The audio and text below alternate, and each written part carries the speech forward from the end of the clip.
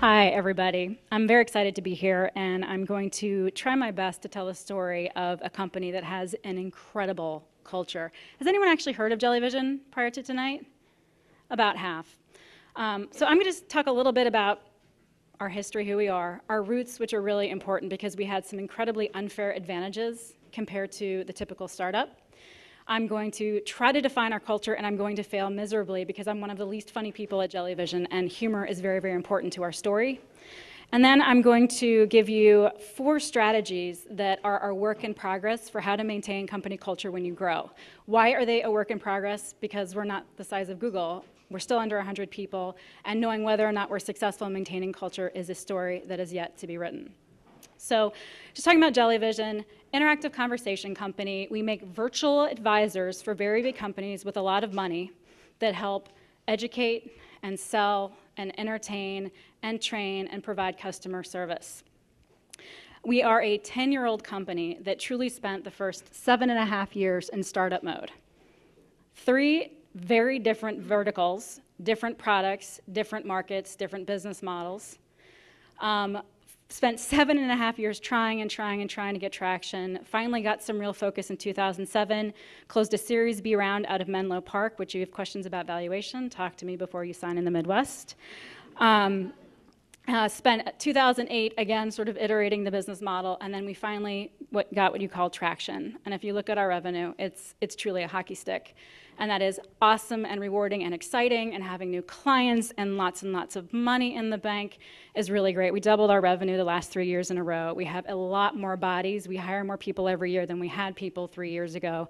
And we're definitely a company in a scaling mode. And as fun as it is also equally painful as trying to start up, just to set expectations for the people who are in very nascent staged businesses.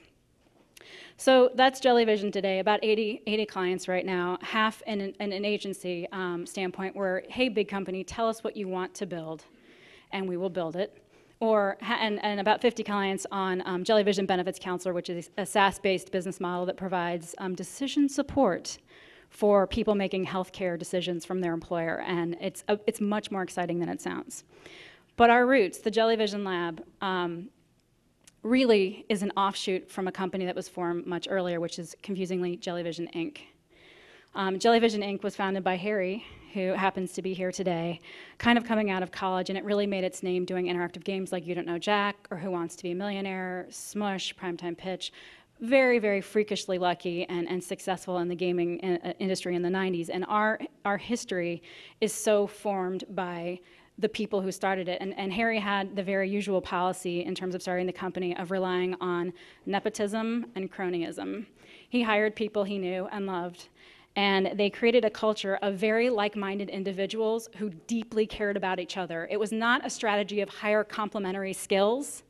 It was hire people you really, really want to work late into the night with.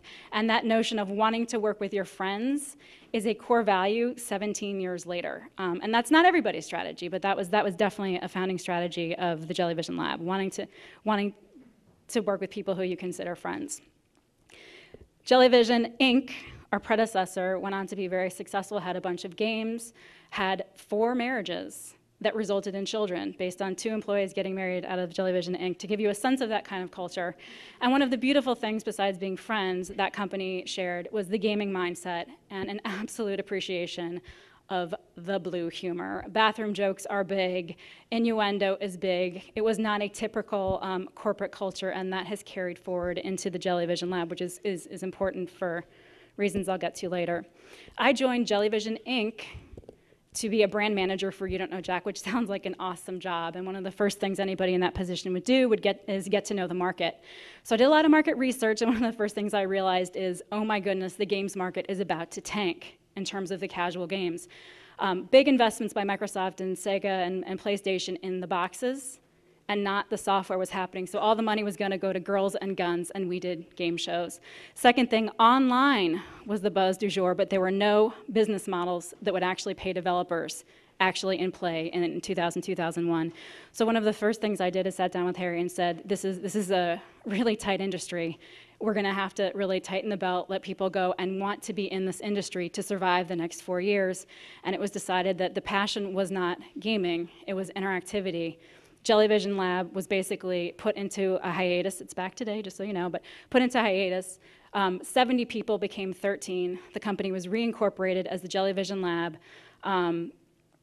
Same brand, same technology platform, same approach to interactivity, but very new mission, going from virtual game show hosts to virtual advisors, insurance brokers, guidance counselors, software salespeople, whatever the case may be. So our founding, we hardly had the problems that the typical startup does of who are we, what are we going to be. The people starting the company were 13 people who had worked together already for years. So that's our roots and so sort of the foundation of the culture. And we talk about the culture. One of our most famous examples of culture is Mustache Day. It does coincide with my birthday, which is absolutely as obnoxious as it sounds. But like 80% of the company grows mustaches. Some of them come in character. One of our writers was Diego Montoya from The Princess Bride all day. I mean, this is like, and like a director of business development was wearing a vest, a low-cut vest, and nothing else.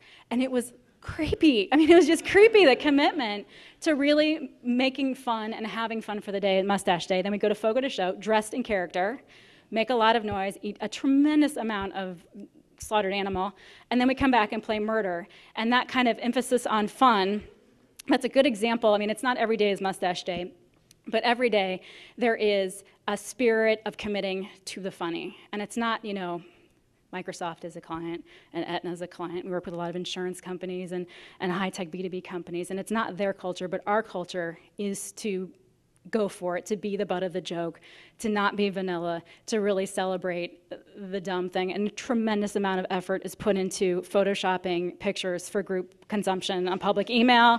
And it's an art form about who can be funniest. And when it escalates, it escalates and escalates. And finally, you'll hear, like I sit outside from all the writers, you'll hear the collective groan, and everyone will be like, donuts.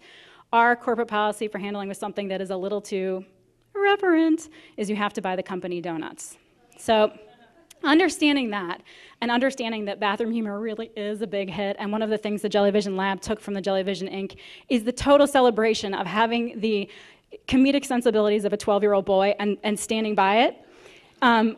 Every senior-ish hire that comes in says liability. I'm just giving you some feedback, Amanda. You know, you're gonna get sued. You've got to have policies and clamp this down. And I say, just wait, just wait. Because not only is the humor very funny, it helps, it is never personal and it is never mean-spirited, but you haven't fully grasped what it is that keeps people here. Jellyvision believes in being a place where you can do work that you're proud of with people that you like and respect. And part of respect is treating everybody as humanly as possible, as kindly as possible, as decently as possible. So we tell people, you're gonna see some stuff here that you wouldn't see at another company. And it is your obligation as a member of this community to talk to people when they do something that's not comfortable. You must be honest. You must be honest about jokes, about product, about process, about our business strategy. You must also be kind. And in turn, you must also listen openly and non-defensively to feedback because it's going to come. We have lots of different perspectives. And it's that value, that cultural sensibility that makes us successful. It's not the fart jokes, as lovely as they are. So just wanted to talk about what really is the policy, and I'll give you an example of the culture and how the culture gets manifest in a policy. We have a document called the Graceful Leaving Policy. It is something that people get on their first day here, and it's really weird on your first day of a new job to get a document that says, we know, like all good things, this too might come to an end. And when it does, we want you to know what you can expect from us. And we outline what happens in terms of performance issues, what happens if the company's in financial duress, and then what we would like from you when you decide to leave. And in it, it says, tell us when you're thinking about leaving. We run extremely leanly. There is no middle management. There is no fluff. There is no fluff. And if you leave, we're kind of screwed. So what we ask is, trust us to treat you decently and show respect. So when it's time for you to leave, tell us, and we'll give you space when you're looking for your job search. We'll be your reference. We'll pay you prorated bonuses. We'll give you great assignments. We'll treat you really well. And it actually just happened. I was sitting down with a writer in June, and she said, you know, I have to tell you, I'm thinking about leaving the company. I really want to travel the world. And I said, okay. crap, that's great, it's great plans, great for your life, when? And she said, in 8 months. And when you get that, you can plan. You can build a business. You can move on with really core talent, and that's a policy. Now we stand by it, and we'll talk a little bit about how we stand by it on the negative side as well. But that is an example of the graceful policy leap. She's helping hire her replacement. Very helpful. So strategies to maintain culture as we scale. This might sound counter to this graceful leaving policy, but it's actually very much a part of it. Number 1, hire slowly, fire quickly. You've heard it all before, it's not new, but it's really, really true. And when I say hire slowly, there is such pressure when the money is rolling in and the opportunity is rolling in to say, no, we don't have enough people to handle it. It is so, so tempting to just start buying bodies and buying blood and pulses to get stuff done. And it is a huge disservice to your company, your culture, your quality. Slow down, defer revenue as much as you can, ask people to work extra hard, and get the right people in. We have an absolute gauntlet. I actually met someone here tonight who'd interviewed at Jellyvision. I was dodging the blow I thought was going to come. There are multiple auditions. There are group interviews, and anybody in the group interview can decline a candidate. We really make sure we get the right people as best as we can, even though there's pressure to hire. And then firing quickly doesn't mean be capricious about it, but your gut is always right. When you sense someone isn't a fit in terms of talent or work ethic or judgment or cultural fit, you're right, and you need to begin the process of communicating it, explaining how expectations aren't being met, and moving on getting the people out. It is toxic to have underperformers in a small community where everybody else kicks a lot of ass. Focus on DNA, not the resume. Our mistakes in hiring almost always come down to that thing. We get dazzled by somebody's experience. Somebody generated $10 million of sales in 6 months there, or did such and such, or built some kind of thing and coded such a... It is so hard to not get enamored by the resume, but don't do it. In fact, moving forward, we barely look at the resumes. So as part of the strategy, we really, really invest heavily in the cover letter. One of the things you can do as an entrepreneur is look at the typical job posting and realize how much they fail. Small businesses. The boilerplate marketing, this is who the company is, and then the 14 tactics that you need your robot to do are awesome for Accenture, who's hiring 40,000 people next year, which they are. It is not great for someone who is hiring 16% of their company in the next hire and needs that person to not just be a skill set, but be a cultural fit. So describe your company. Do you need a coder who is a good documenter or who's super nimble? Do you want someone who tells a lot of jokes or really appreciates work-life balance and gets the heck out of Dodge at the end of the day? Tell the kind of the story of the company that you are and the kinds of people that will fit and build your culture, and then read the cover letters. Insist on a cover letter that has people tell you why they think they're a fit. DNA, hiring the DNA, always comes out in the cover letter. Ignore the resume, invest your time in reading the cover letter. And if you're not getting good cover letters where people put themselves out there, it's because your job description sucks, and you need to do a better job of inspiring people to care and want to put themselves out there. Hire for potential, promote from within, and realize some of your best networks are clients, partners, and vendors. 3 of our top senior hires are people that we worked with, not in really weird ways. One of our clients was a VP of product development. He's now our VP of sales. We had a project manager for one of our clients. She's now a director of client services for one of our biggest clients. And then our third was a producer at Disney, and he now heads our art department. So really know who you know, and think about how they could fit in your business in non-traditional ways, because when there's that click, it really is helpful. So focus on DNA, not the resume. 3, stick by your values even when it gets harder. And it does get harder. I'll give you a couple examples.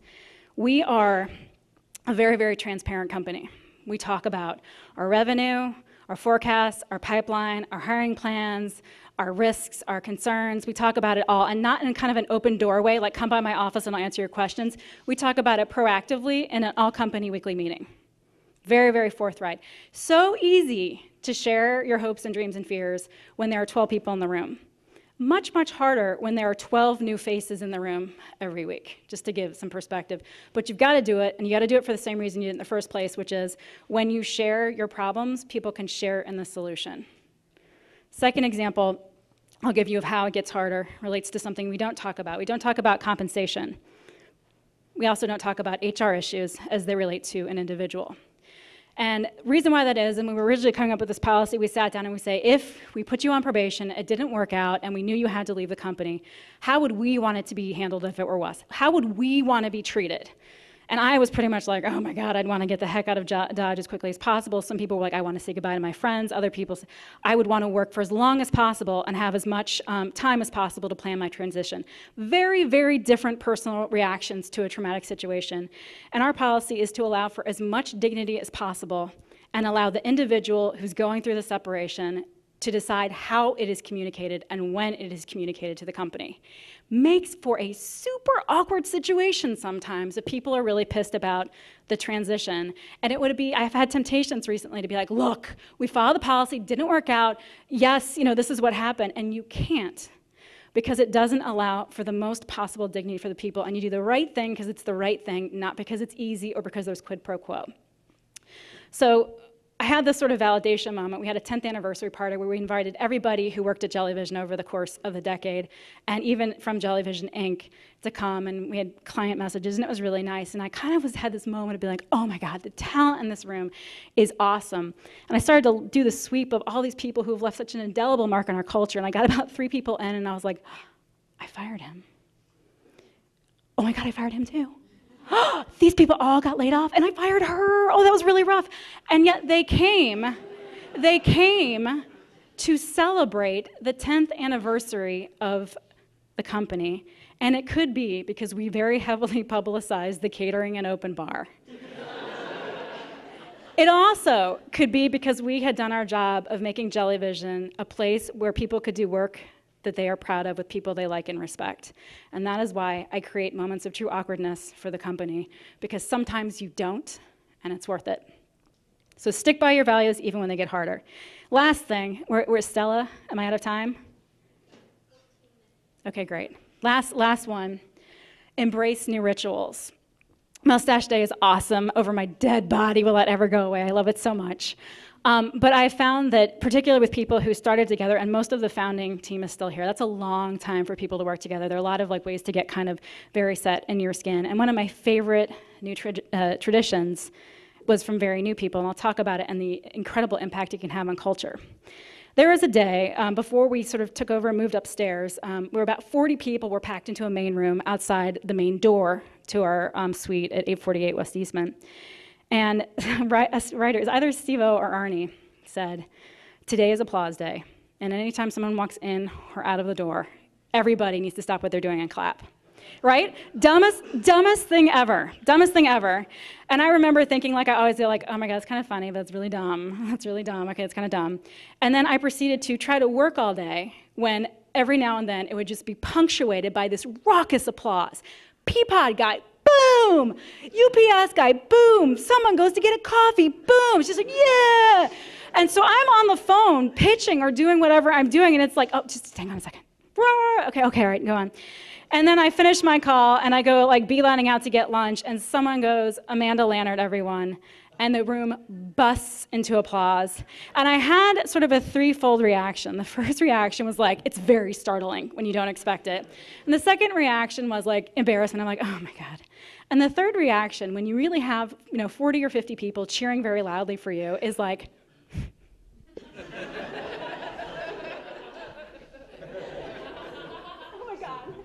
so you walk out and you're just a little shaken, and it was the most weird collective booing effect, not just for the person who got this spontaneous applause, but for the people who did it. And there we invented this tradition of, it's called clapping out. And on the end of someone's first day as a new employee at Jellyvision, when you've done your very bestest, and it's so awkward because you're not of any value yet, and the people who've been training you all day finally have to go do their real work instead of sitting there and explaining to you where the bathroom is. You're sitting at your desk, and it's so awkward, and you just want to go home and tell your family about the new job. You finally say to your manager, I'm leaving. You go. You think you're going to sneak out quietly. No. Someone yells, first day. Everybody leaves their offices. Everybody stops what they're doing, and you get a standing ovation all the way out the door. It is embarrassing and startling, and it is very buoying, and it is a new ritual that we have. It is baked into people's orientations. So a manager knows, hey, clap out, everyone clap out, and then it's just part of the culture, and it's very gratifying to then do it to somebody else and be like, ha ha, I just survived that, sucker.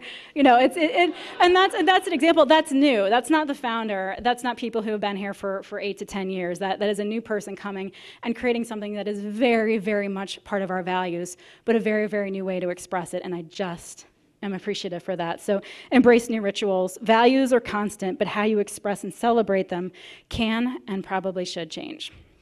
So saw a lot of entrepreneurs in the room, and I have to sort of describe my role at Jellyvision. I am not a founder. Harry Gottlieb is the founder. He's the founder of both Inc. and the Lab. I am a nurturer and a believer in culture, but I think you have to realize, and I can say this because it's not me, I'm not the founding entrepreneur. So many of the values of Jellyvision are really an expression of Harry. Not his product, not his process, but his personality and his core values. He's funny, he's deeply kind, he's all of these kinds of things.